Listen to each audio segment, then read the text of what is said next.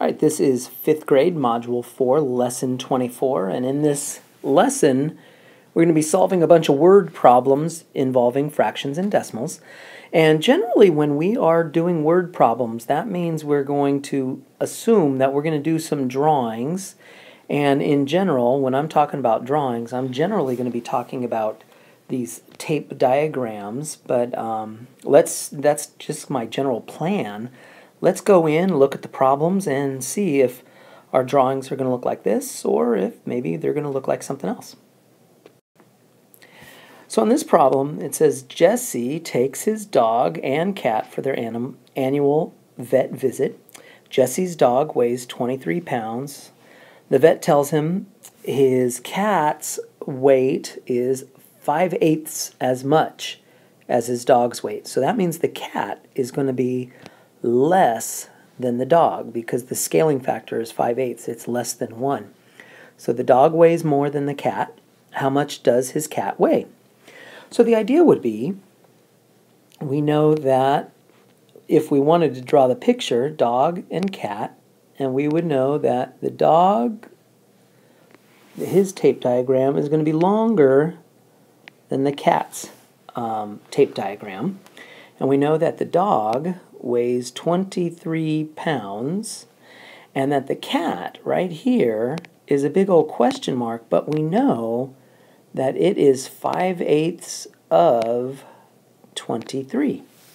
So what are we going to do? It means we're going to multiply 5/8 times 23, and this is not a convenient problem at all.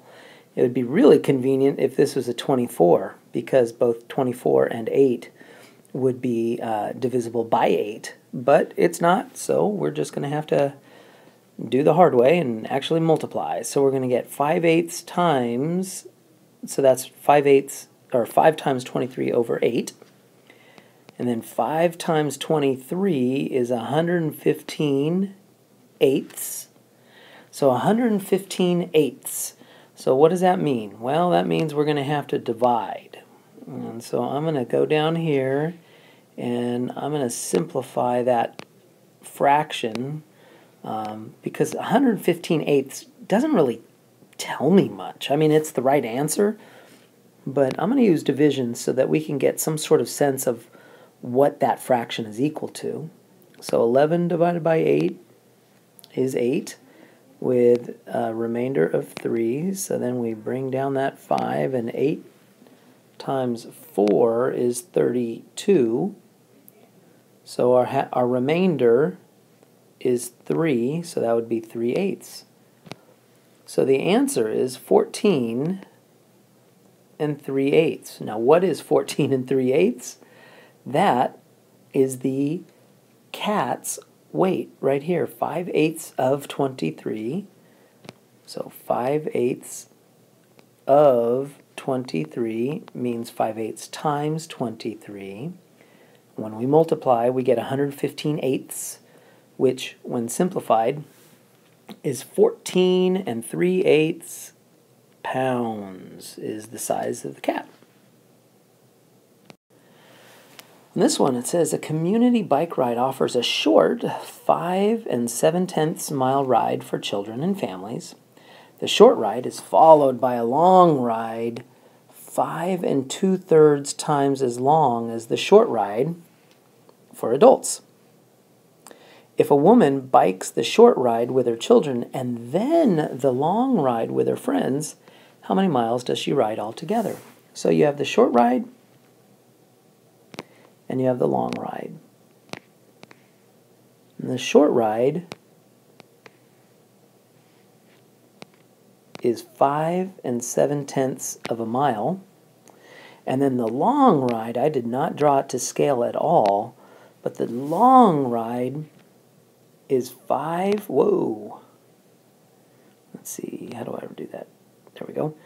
So the long ride is 5 2/3 times 5 7/10.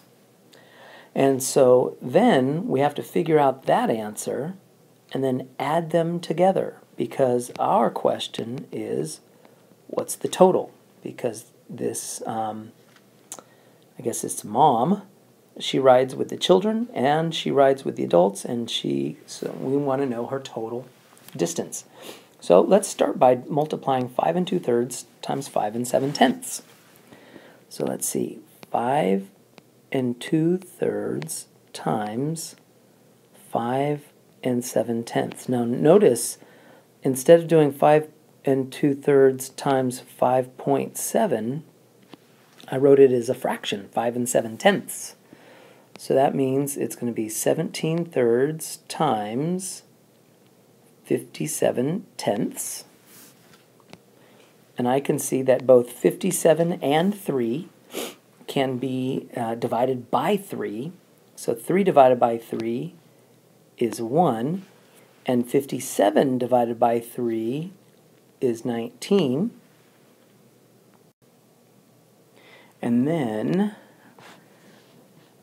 17 times 19 is 323, and 1 times 10 is 10. And so that equals, let's see, 32 3/10. So there's our answer, 32 3/10. Now, we're supposed to find the total. So we know that this answer right here is 32 3/10. So now we're going to add 5 7/10 plus 32 3/10. I'm going to do it as a fraction.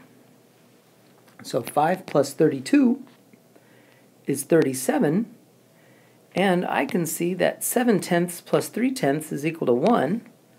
So our final answer is 38. So that woman bicycles 38 miles. Oh my goodness, that's a lot of biking. And our last problem for this slide, in the 5th grade at Lenape, let's call it, or Lenape. Let's call it Lenape Elementary School. There are 4/5 as many students who do not wear glasses as those who do wear glasses. If there are 60 students who wear glasses, how many students are in the 5th grade? So we have the students who wear glasses and do not wear. So I'm going to put DW for don't wear. And the tricky thing is, it says there are 4/5 as many students who do not wear glasses. So that tells us that the wearing glasses tape is longer than the do not wear glasses tape.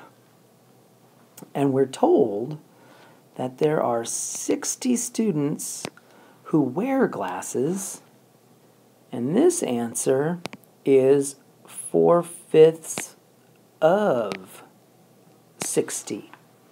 Then the question is, how many students are there all together? So there's a couple of steps. First, we're going to figure out how many students do not wear glasses, and then we can add them together to get the total. So let's start with that 4/5 of 60 means 4/5 times 60, which means 4 times 60 divided by 5. And 4 times 60 is 240 over 5. And let's see, 240 divided by 5. So 240 divided by 5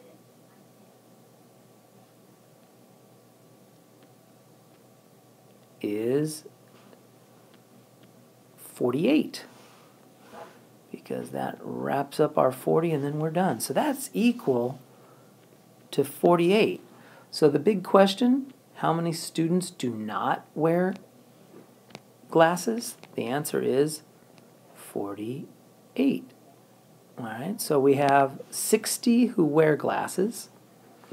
We have 48 who do not wear glasses. And so the total is 60 plus 48, So 60 plus 48 equals 108 students total in the 5th grade.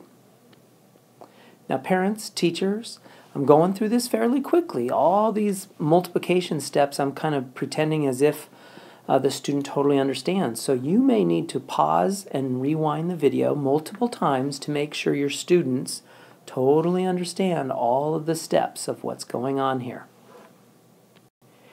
And that wraps up 5th grade Module 4, Lesson 24, Solving Word Problems.